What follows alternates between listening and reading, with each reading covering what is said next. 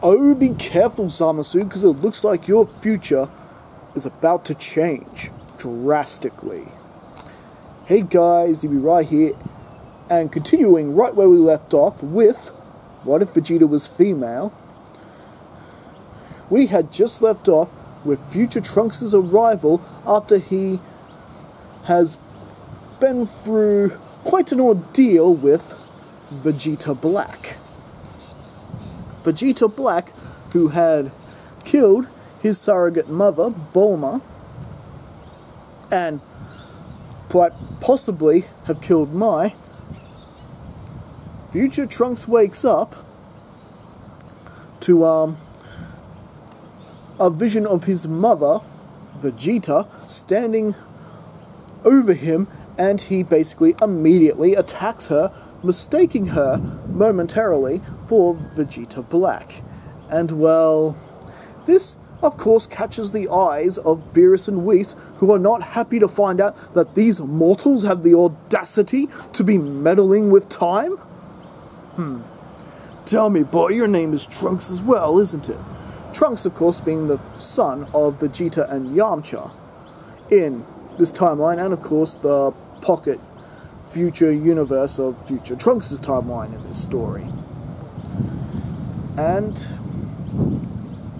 well, once Trunks comes down and realizing that this is his past lover he's fighting with, and that the trip to the past has indeed worked once again,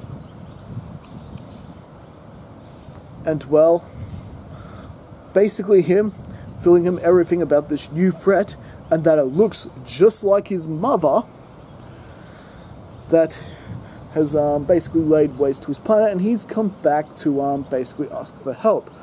Beerus and Whis are not liking this one bit. They can't just go up there and help. They can't meddle with time. It's a serious crime. One of which that if Grand Zeno were to find out about this, he'd have the worlds destroyed. And, well, basically with that,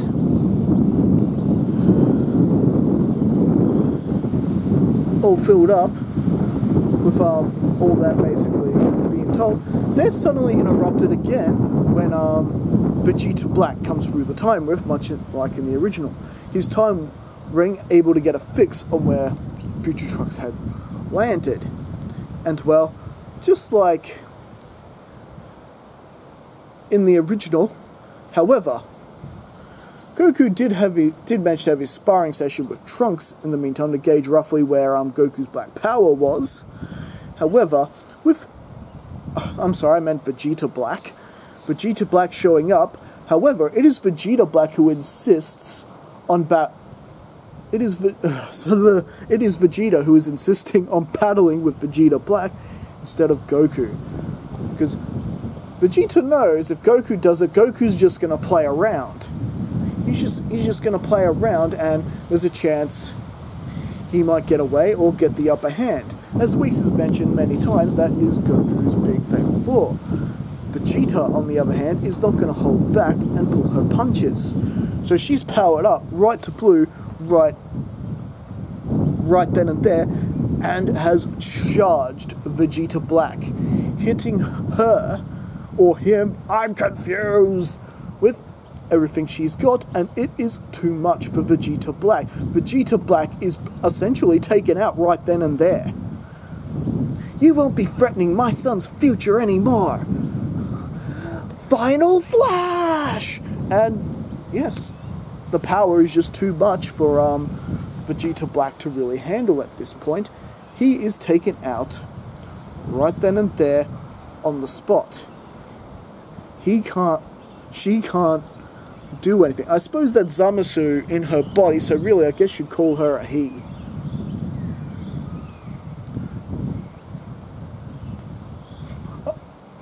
Anyway, bottom line is, Vegeta Black's not going to be causing them any more trouble. And well, this does disturb the immortal Zamasu from the Future Trunks timeline, who realizes he can't sense Vegeta Black's energy anymore. Nor can he really do anything much about it at this point. It's, yeah, the only thing Zamasu can really think to do is just continue the mission, destroy mortals. So this is where he rears his ugly head for the first time, and the mortals become aware of immortal Zamasu. And well, after witnessing the battle between Vegeta and Vegeta Black, they realize that his energy reminds them of someone. And well, this is where Whis, Zamasu, and in this case Vegeta, go off and investigate, having an idea that of Vegeta Black's true identity. Now meanwhile, with Bulma able to refuel the time machine no problem, because, you know, past Bulma has her laboratory intact, Trunks is able to go back and see if anything's at least changed, at least to make sure that Vegeta Black is indeed gone in this timeline. There's somehow not two of them. However, this is where they realize Goku basically tagged along for the trip, and basically this is where they have their encounter with Zamasu. Even though Zamasu is significantly weaker than they are, his immortal body just keeps restoring him. So it's pretty much a null and void fight with this guy, and that, yeah, this pretty much leads with them along with Mai returning back to the past. Once again, even though Zamasu was too weak to really do anything about the Saiyans, not having a Saiyan body, he was still immortal and able to get the better of them eventually. So,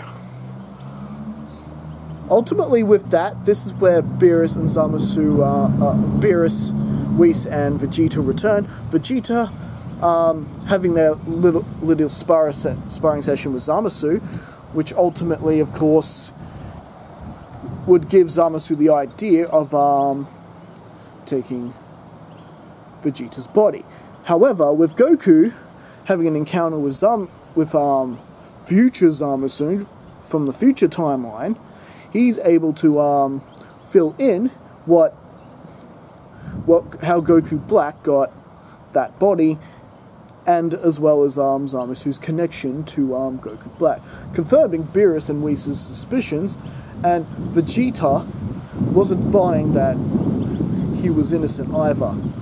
So, with that, they are racing back to the timeline, and do see that Zamasu's aura has changed to someone who's definitely about to commit murder on the Supreme Kai of his universe. And so essentially, with Vegeta tagging along for the trip once again, they have to go back and actually wait until he actually commits the crime. And they only travel far enough away that the deities can't sense them. So, with that, Zamasu thinks he's actually going to get away with it, and actually witnesses the crime for themselves. They do the whole temporal time do-over, and of course, you got Supreme Kai with them as well. They actually do manage to get there really quick and replace Zamasu's killing strike with a oven mitt, and that, with that being revealed that he was going to kill him, this basically is where Beerus just immediately blasts him away with an Hakai.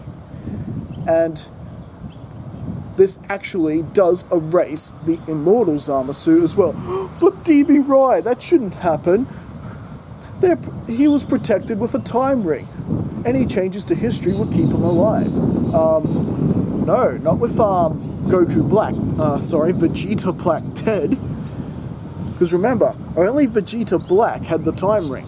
Vegeta Black was the one who kept meddling with time. There was no need for this Zamasu to do that. He did promote him to Supreme Kai, but to my knowledge, future Zamasu never had a time ring. If I am wrong about that, I do apologise, but to my knowledge and watching the series recently, future Zamasu did not wield a time ring. There was no need to, because Goku Black, or in this case Vegeta Black, had it, and Vegeta Black no longer has a time ring because he's now dead, destroyed. Therefore, Zamasu is no longer protected by any changes in history. So Immortal Zamasu does indeed disappear. So when they go back to the future time this time, he has been erased from history. And well, things in that timeline have been restored from since Vegeta Black's appearance, including the death of Bulma. That has been undone. As we know, when the Hakai is used on someone, it's like they never existed. And so, with that, basically all the buildings are restored. Everyone who was killed during that has been brought back to life. And well, once again, things with Future Trunks' timeline has been restored. Even though, yes, and much like the relationship with the original Future Trunks and Mai, that does hit off like it did in the original. Even though our version of Future Trunks looks a little bit different, having, you know, Vegeta's hairstyle. And well, with that, the whole mess of Vegeta Black and everything Zamasu was planning to do, and not to mention the fact that he was going to pull this same farce in his timeline, was for the best that Beerus did get involved and get rid of him. So with that, the whole mess is wrapped up. Everyone is all happy. There's a big victory meal, as they always have. They always have their victory feast. And for Beerus and Whis' help, especially stopping another Vegeta Black appearing in this time zone, let's just say they are fed with some... They are really, really rewarded for their help, and fed something of a little extra. Some extra helpings for Beerus and Whis today. And boy did they eat their fill. And well, I think, at least for now, this is where we will end things for this part. And don't worry, we are going to be going into the next part, heading into the events of the Tournament of Power, which will serve as the finale to this What If. So, as always, let me know what you think of this story. Don't forget to like and subscribe, and I will see you guys again next time. Catch you later.